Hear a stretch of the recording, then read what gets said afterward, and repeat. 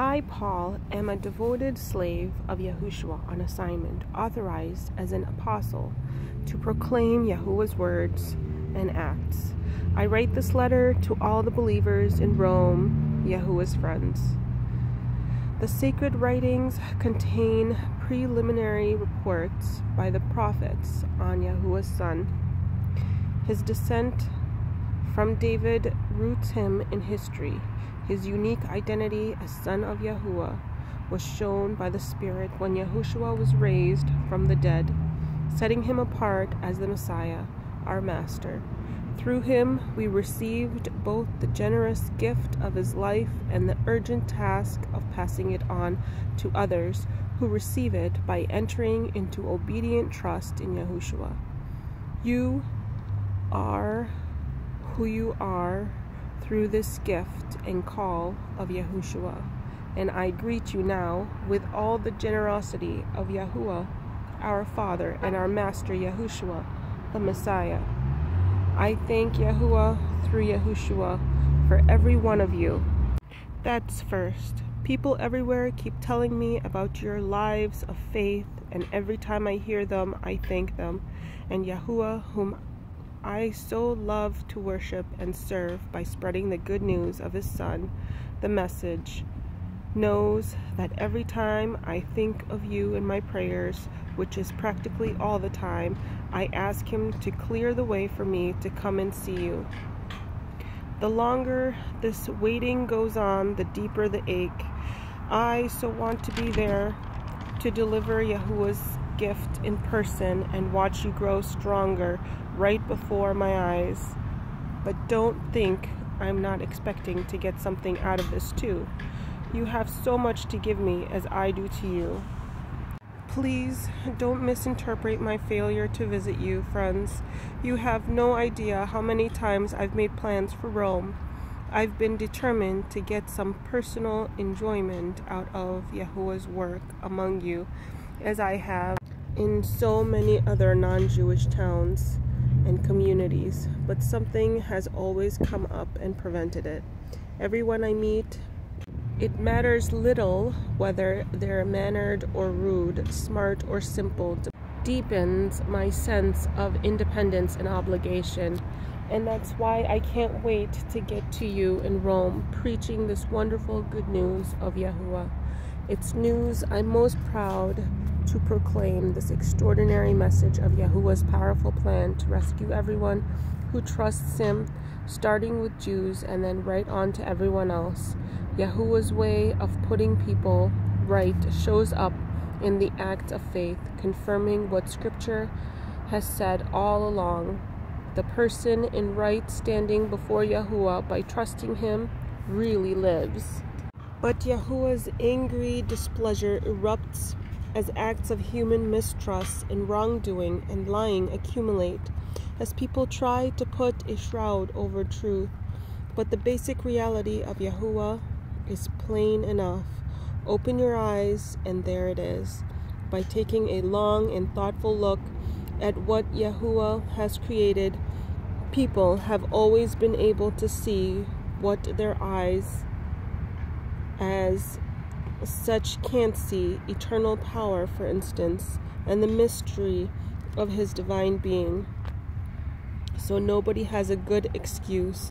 What happened was this: people knew Yahuwah perfectly well, but when they didn't treat him like Yahuwah, refusing to worship him, they trivialized themselves into silliness and confusion, so that there was neither sense nor direction left in their lives.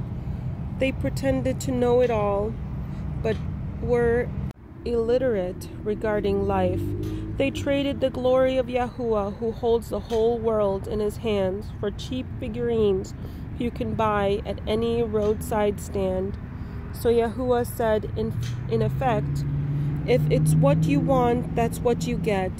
It wasn't long before they were living in a pig pen, smeared with filth, filthy inside and out. And all this because they traded the true Yahuwah for a fake God and worshiped the God they made instead of the Yahuwah who made them. The Yahuwah we bless, the Yahuwah who blesses us. Oh yes. Worse followed. Refusing to know Yahuwah, they soon didn't know how to be human either. Women didn't know how to be women. Men didn't know how to be men.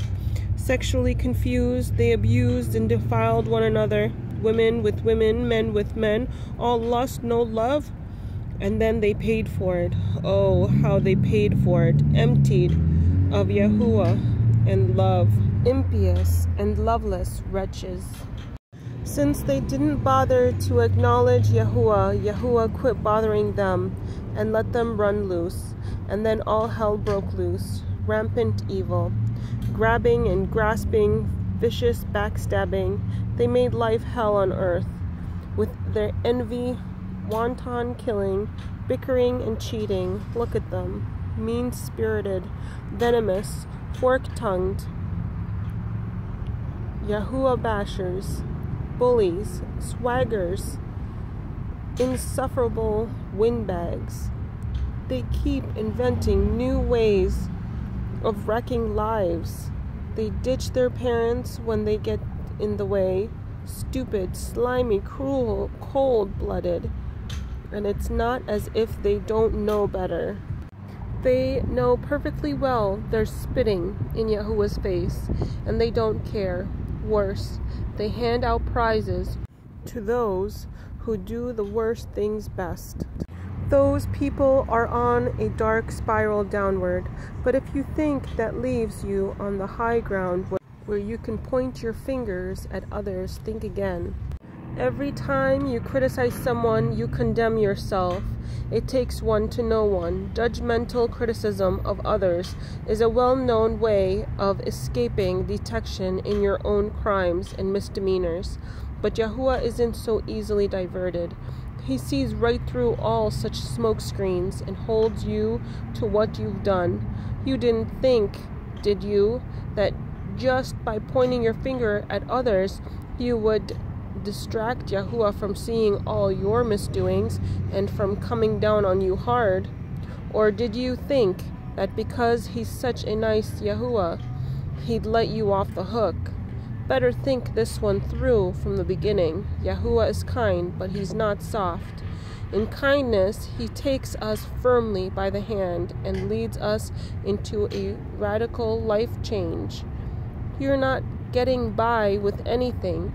Every refusal and avoidance of Yahuwah adds fuel to the fire. The day is coming when it's going to blaze hot and high. Yahuwah's fury and righteous judgment. Make no mistake, in the end, you get what's coming to you. Real life for those who work on Yahuwah's side, but to those who insist on getting their own way and take the path of least resistance, fire. If you go against the grain, you get splinters, regardless of which neighborhood you're from, what your parents taught you, what schools you attended. But if you embrace the way Yahuwah does things, there are wonderful payoffs, again, without regard to where you are from or how you were brought up. Being a Jew won't give you an automatic stamp of approval. Yahuwah pays no attention to what others say or what you think about you. He makes up his own mind. If you sin without knowing what you're doing, Yahuwah takes that into account. But if you sin knowing full well what you're doing, that's a different story entirely. Merely hearing Yahuwah's law is a waste of your time if you don't do what he commands. Doing, not hearing, is what makes the difference with Yahuwah. When outsiders who have never heard of Yahuwah's law follow it more or less by instinct, they confirm its truth by their obedience. They show that Yahuwah's law is not something alien imposed on us from without, but woven into the very fabric of our creation. There is something deep within them that echoes Yahuwah's yes and no, right and wrong. Their response to Yahuwah's yes and no will become public knowledge on the day Yahuwah makes his final decision about every man and woman. The message from Yahuwah that I proclaim through Yahushua takes into account all these differences. If you are brought up Jewish, don't assume that you can lean back in the arms of your religion and take it easy, feeling smug because you're an insider to Yahuwah's revelation, a connoisseur of the best things of Yahuwah, informed on the latest doctrines. I have a special word of caution for you who are sure that you have it all together yourselves, and because you know Yahuwah's revealed word inside and out, feel qualified to guide others through their blind alleys and dark nights and confused emotions to Yahuwah. While you are guiding others, who is going to guide you? I'm quite serious. While preaching, don't steal. Are you going to rob people blind who would suspect you? The same with adultery. The same with idolatry. You can get by with almost anything if you front it with eloquent talk about Yahuwah and his law. The line from scripture, it's because of you Jews that the outsiders frown on Yahuwah, shows it's an old problem that isn't going to go away.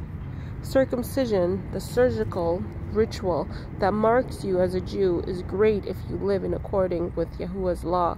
But if you don't, it's worse than not being circumcised. The reverse is also true. The uncircumcised who keep Yahuwah's ways are as good as the circumcised. In fact, better. Better to keep Yahuwah's law uncircumcised than break it circumcised. Don't you see? It's not the cut of a knife that makes you a Jew. You become a Jew by who you are. It's the mark of Yahuwah on your heart, not of the knife on your skin, that makes you a Jew. And recognition comes from Yahuwah, not legalistic critics. So what difference does it make who is a Jew and who isn't? Who has been trained in Yahuwah's ways and who hasn't? As it turns out, it makes a lot of difference, but not the difference so many have assumed. First, there's the matter of being put in charge of writing down and caring for Yahuwah's revelations, these holy scriptures. So what if, in the course of doing that, some of those Jews abandoned their post? Yahuwah didn't abandon them. Do you think their faithlessness cancels out his faithfulness? Not on your life. Depend on it. Yahuwah keeps his word even when the whole world is lying through its teeth. Scripture says the same. Your words stand fast and true. Rejection doesn't faze you. But if our wrongdoing only underlines and confirms Yahuwah's right doing, shouldn't we be commended for helping out? Since our lies don't even make a dent in his truth, isn't it wrong for Yahuwah to back us to the wall and hold us to our word? These questions come up. The answer to such question is no. A most empathetic no. How else would things ever get straightened out if Yahuwah didn't do the straightening? It's simply perverse to say, if my lies serve to show off Yahuwah's truth all the more gloriously, why blame me? I'm doing Yahuwah a favor. Some people are actually trying to put such words in our mouths, claiming that we go around saying the more evil we do, the more good Yahuwah does, so let's just do it. That's pure slander, as I'm sure you'll agree. So where does that put us? Do we Jews get a better break than others? Not really. Basically, all of us, whether insiders or outsiders, start out in identical conditions, which is to say that we all start out as sinners. Scriptures leaves no doubt about it. There's nobody living right, not even one. Nobody knows the score. Nobody alert for Yahuwah. They've all taken the wrong turn. They've all wandered down blind alleys. No one's living right. I can't find a single one. Their throats are gaping graves, their tongues slick as mudslides. Every word they speak is tinged with poison. They open their mouths and pollute the air. They race for the honor of Sinner of the Year, litter the land with heartbreak and ruin. Don't know the first thing about living with others. They never give Yahuwah the time of day. This makes it clear, doesn't it, that whatever is written in these scriptures is not what Yahuwah says about others, but to us, to whom these scriptures were addressed in the first place. And it's clear enough, isn't it, that we're sinners, every one of us, in the same sinking boat with everybody else. Our environment with Yahuwah's revelation doesn't put us right with Yahuwah. What it does is force us to face our complicity in everyone else's sin. But in our time, something new has been added. What Moses and the prophets witnessed to all those years has happened. The Yahuwah setting things right that we read about has become Yahushua setting things right for us. And not only for us, but for everyone who believes in him. For there is no difference between us and them in this. Since we've compiled this long and sorry record as sinners, both us and them, and proved that we are utterly incapable of living the glorious lives Yahuwah wills for us. Yahuwah did it for us. Out of sheer generosity, he put us in right standing with himself, a pure gift. He got us out of the mess we're in and restored us to where he always wanted us to be, and he did it by means of Yahushua. Yahuwah sacrificed Yahushua on the altar of the world to clear the world of sin. Having faith in him sets us in the clear. Yahuwah decided on this course of action in full view of the public, to set the world in the clear with himself through the sacrifice of Yahushua, finally taking care of the sins he had so patiently endured. This is not only clear, but this is current history. Yahuwah sets things right. He also makes it possible for us to live in his rightness. So where does that leave our proud Jewish insider claims and counterclaims? Canceled. Yes, canceled. What we've learned is this: Yahuwah does not respond to what we do. We respond to what Yahuwah does. We've finally figured it out. Our lives get in step with Yahuwah and all others by letting him set the pace, not by proudly or anxiously trying to run the parade. And where does that leave our proud Jewish claims of having a corner on Yahuwah? Also canceled. Yahuwah is the Yahuwah of outsider non-Jews as well as insider Jews. How could it be otherwise, since there is only one Yahuwah?